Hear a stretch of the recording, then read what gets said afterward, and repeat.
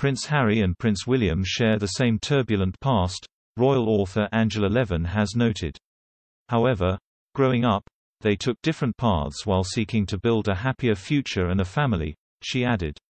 In an op-ed penned for the Daily Telegraph, Ms. Levin said the Duke of Cambridge has always been able to see the bigger picture, unlike his younger brother. She wrote, "William, of course, was brought up by the same parents, with the same worries that Harry mentions to Shepherd, one of which was that he wouldn't be able to trust a woman enough to have a successful marriage. It is on this issue that the lives of the two brothers have so obviously diverged." While Harry lashes out from his home in California, making woke podcasts and giving interviews to Oprah with his wife by his side, William has always been able to see the bigger picture, and set about a very practical pursuit of happiness from a young age. Not unlike Prince Harry, the Duke of Cambridge reached adulthood wanting to avoid the same mistakes made by his parents, Ms. Levin said.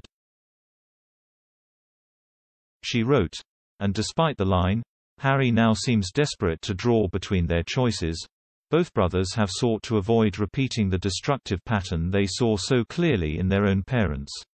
Ms. Levin, who interviewed the Duke of Sussex in 2017 for her biography Harry, Conversations with the Prince, claimed neither William nor Harry had much of a clue what a normal, happy family life looked like due to their difficult background.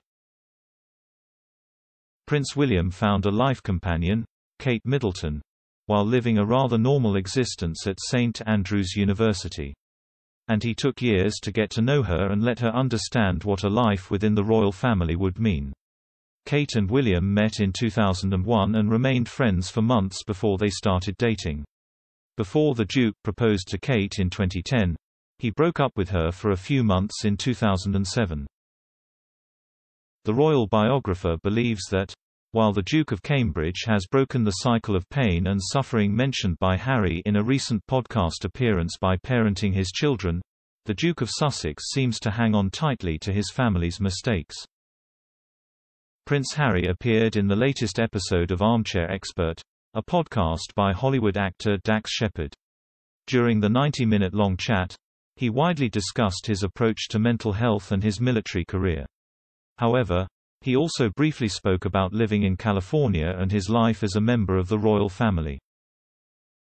The Duke, who is the father of 2-year-old Archie Harrison and will soon welcome a baby girl, told Mr. Shepherd he wants to break the cycle of the pain and suffering of his upbringing when it comes to the education of his own children.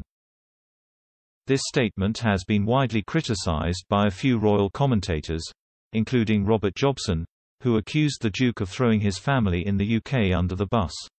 He wrote on Twitter, "So Prince Harz has not only thrown his dad under the bus, but the Queen and late grandpa too for their parenting style.